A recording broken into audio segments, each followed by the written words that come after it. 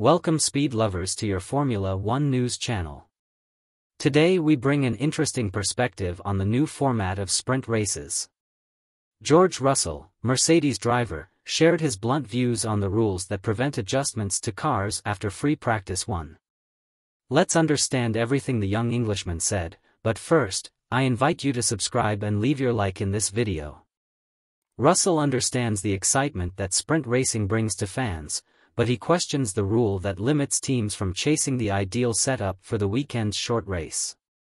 In the 2023 season, sprint race weekends have undergone significant changes. Saturday is now devoted entirely to this exciting event, bringing a new dynamic to Formula One. As of the Azerbaijan Grand Prix, the sprint race gained its own classification on Saturday just before the race. This change made the event stand alone from the rest of the weekend. However, this change came at a price. 2 of the 3 free practices, normally held during the race's weekends, were sacrificed. The teams now have just one session on Friday to adjust their cars. George Rusell, in an interview with the press, expressed his opinion on this situation.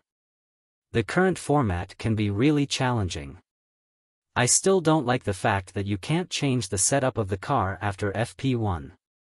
I think it creates an unknown factor for this sport which can be exciting for sure. But it's like giving a tennis player a racket an hour before the Wimbledon final and simply saying, "It's what you've got, take it and go for it," and without any prior training. Rusell points out that this approach is not common in other sports and expresses the desire to be able to make adjustments to the cars during the weekend. As the drivers enjoy a well-deserved rest during the Formula One break, Rusell also spoke about the team's factory workers. The break allows us to recover, but also brings new ideas to improve. It would be good to consider a break not only during the summer, but also in the European winter, for the engineers and designers. While we wait for the Dutch Grand Prix at the end of August, discussions about the sprint racing format and the welfare of the teams continue to heat up behind the scenes in Formula One. And now we want to know your opinion on this matter. Do you agree with George Rusell? Should teams be free to adjust cars after free practice 1 in sprint races? Or is the unpredictability brought about by this rule part of the sport's charm and makes racing even more exciting?